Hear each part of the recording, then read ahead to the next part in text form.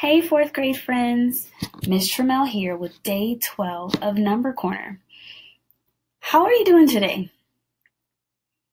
Are you ready for today's activities or warm-ups, I should call them? Have you been keeping up with me thus far?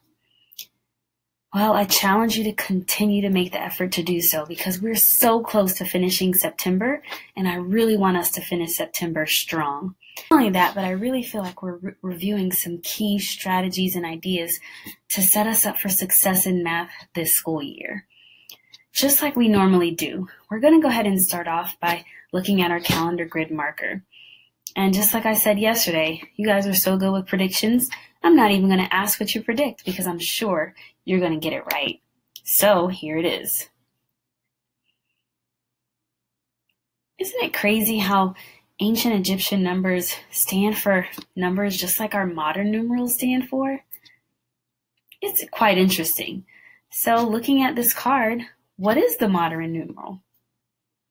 The modern numeral. 200 plus 60 plus 4. I could ask how you figure that out, but I think I know the answer. Did you do 2 times 100 plus 6 times 10 plus 4 times 1? Or did you do 200 plus 60 plus 4, much like we did on our very first workbook page? If you did, you got it. So let's go ahead and record 264.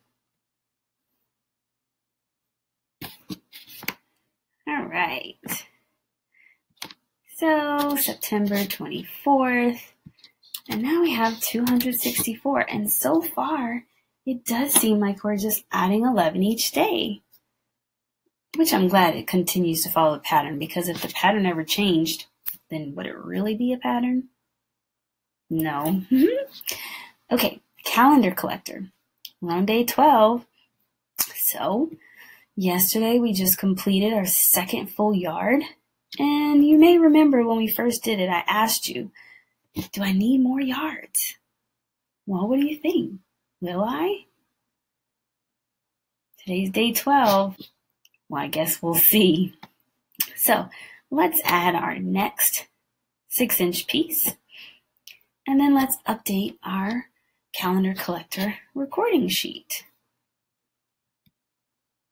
Okay, so I actually think that earlier I said we were day 12 of Number Corner, but I realized that I made a mistake.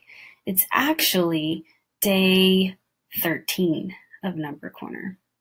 Okay, so now we did add our 13th 6-inch piece, but we do need to update it here. So let's do so. So 13. So how many inches is that? Okay, we could say 12 times 6 plus 1 times 6. 72 plus 6 is 78. Or we could just add 6 to 72, which is essentially what we did when we distributed 13 into 12 plus 1. Okay, so how many feet is that? We just finished our 6 foot yesterday. So today we're adding, another half of a foot, because every day we're adding a half of a foot, because 6 inches is 1/2 of a foot. So that'll be 6.5. Well, what if I just wanted to write it in halves? Do you remember what pattern it is we saw? Yeah, so every day it has that same number as a numerator. So we have 13 halves. Well, what about yards? What are our yards looking like today? Great. Now we have 2 full yards and another 1/6 of a yard. You got it. But can we write that as just a fraction? How many 1/6 pieces do we have? Here's a hint. Today is day 13. Right. So we would have 13/6. Good job. Now, we're going to do another workbook page for our calendar grid.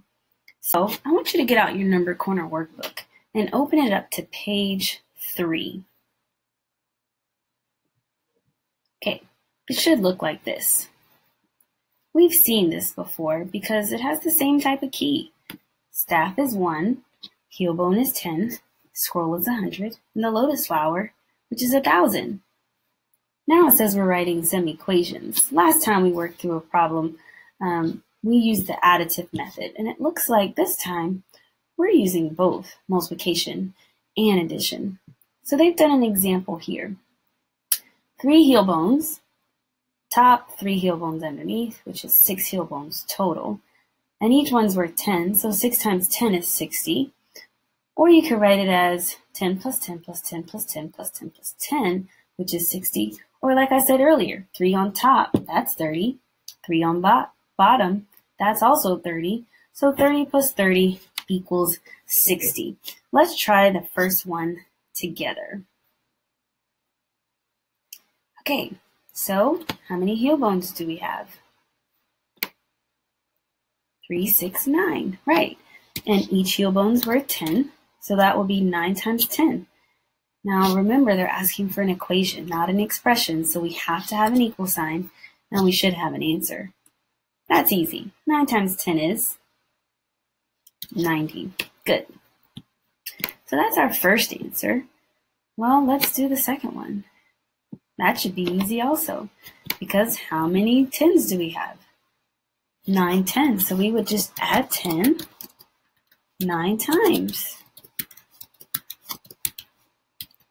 So make sure we have 9 of them. 2, 4, 6, 8, 9. Good. And that still equals 90.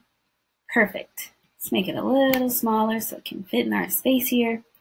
And then the last one, remember how they did it earlier where they added each row? So let's do that. How much is on the first row? 30, 30, 30. So that would be 30 plus 30 plus 30, which still equals 90. So I want you to take a moment and work through the rest of the problems independently. I know you can do it. We've done this so many times before. I'm confident that you can do it quickly and accurately. All right, pause this video. All right, hopefully you've had some time to finish. Let's just quickly go through the answers. So number 2, we have 8 scrolls, and each scroll is worth what? Right, 100. So 100 times 8 or 8 times 100. The order doesn't matter when you're multiplying because the product is still going to remain the same. Okay, well, that means we should add 108 times. Or we can add them by rows. So that would look like, let me just make this a little smaller so you guys can really see. That would look like 400 plus 400. Did you get that? Great. Let's go on to the next one. Number 3. Well, we have 5 lotus flowers, and each one is worth 1,000. Okay, so 5 times 1,000. Great. Now, after we do our 5 times 1,000, we can add 1,000 5 times.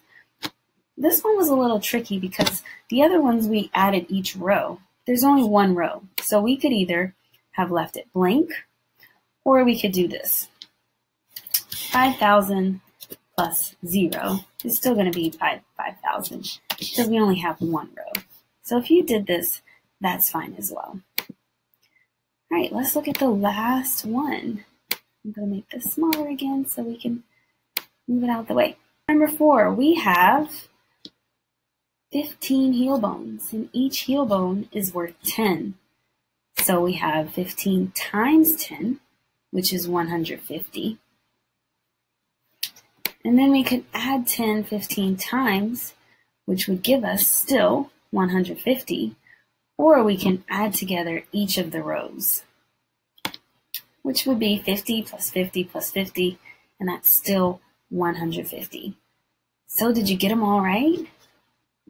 Great. If you made a mistake, that's okay. Just correct it, because sometimes when we make a mistake and then correct it, our brain learns the information even better. So good job.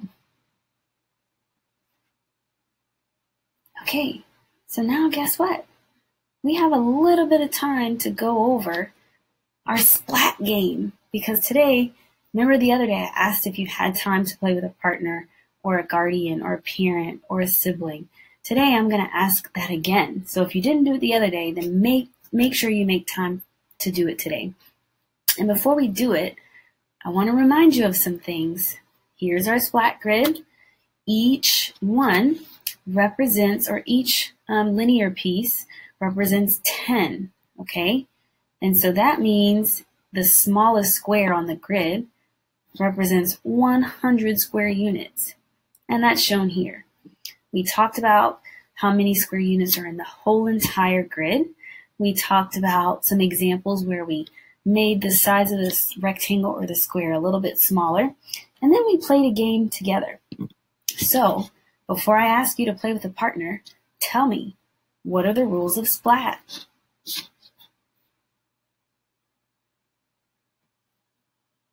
Great, a player takes a spin. They multiply the two numbers. But what about that egg? What does that mean?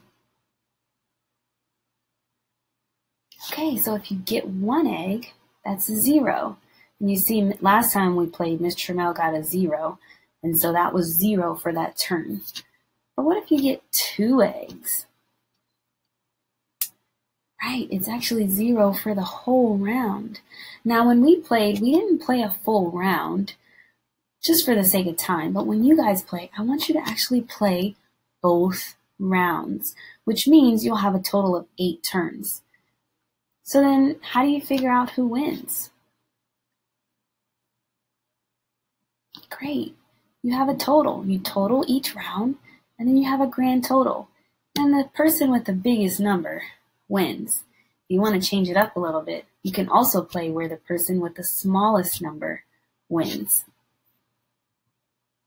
So just to remind you, let's do one turn together. So we're not playing against each other. It's just me reminding you how to play. And I'm actually going to go to a new game board. So I spin once. I get an egg. What does that mean?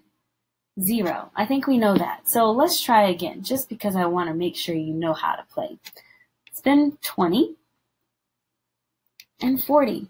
So my equation is 20 times 40, which we know from other work we've done in problem strings from the last time we played splat. We could break it down into 2 times 10 times 4 times 10. And then we can move around our numbers so that we can associate them together and really think through what the product would be. So I'm going to put 2 times 4 together, and I'm going to put 10 times 10 together, which would give me 8 times 100, which is how much? 800. You got it. So that would be my first turn. Now you guys have these playing sheets in your number corner journal. So you may do your work here where it says my work. That way where you, when you record your actual product, you have enough space to write the product. I also want to make sure you record your work because your partner should check behind you to make sure that you did it correctly. We don't want anybody cheating, and we definitely don't want to just pretend like we know how to play, because the whole point is to practice our facts so that we can become more efficient mathematicians, right? Okay, so before you play, I just wonder, if you don't spin any splats, that's what we call the egg, which is why the game is called splat, then what is the lowest and highest possible score you can get in one turn? So for the lowest, you may think of, or you may think about, what are the lowest numbers on each of those spinners? For the highest, you may think, what are the highest numbers on each of those spinners?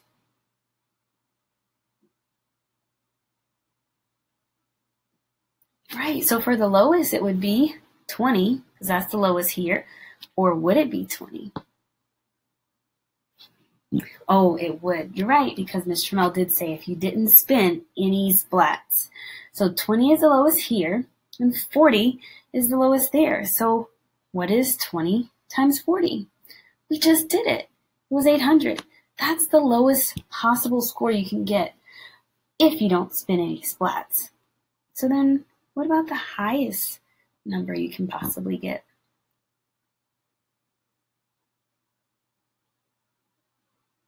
Right, 60 times 80.